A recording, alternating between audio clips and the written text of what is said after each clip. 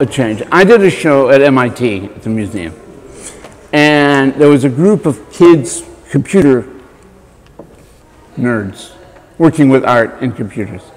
And they had the small gallery, and I had a big retrospective of media work. And I asked the one doing, I said, why, I understand you wanted to be here with me, but what do you think the relationship is? This was like, what, 30 years ago. And they said, oh, because you're our Manet. And for me, it was a great compliment and rather depressing, you know, because poor Manet, you know, was around at the end of something and the beginning of something.